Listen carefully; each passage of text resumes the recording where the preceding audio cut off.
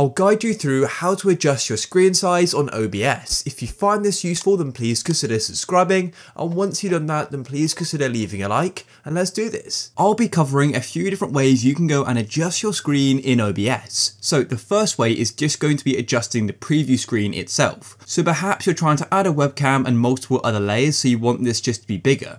So to adjust that, all you need to do is place your cursor in this black bar above Scenes, Sources, Audio Mixer, Screen Transition and Controls. When you hover your cursor there, it's going to go and switch to an arrow pointing up and down. Then you can go and hold on the left mouse button and then just go and drag it up and down like so to make it the size you'd like. The second thing you may want to go and change the size of is your actual recording. So you may have a webcam here, or you may just have your screen like mine. So if that's the case, all you need to do is go and click on the source which you want to go and adjust. So in this case, I want to go and adjust the display capture. And when you go and click on the source, it will then go and outline it. So if I had a webcam, for example, in the top left, you'd see a red outline there. But I've just got a display capture. Then all you need to do is go and drag on one of the moving points, as you can see there in the corners and in the middle, and then just hold and drag, and you can make it the size you'd like.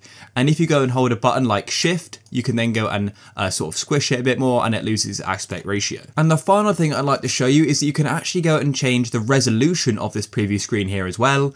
To do that, you need to go and click on Settings in the Control section, and then you can go down to Video on the left hand side, and you can then go and choose the base canvas, which is what this is here, and you can also go and choose what you actually record to, which is the output scaled resolution.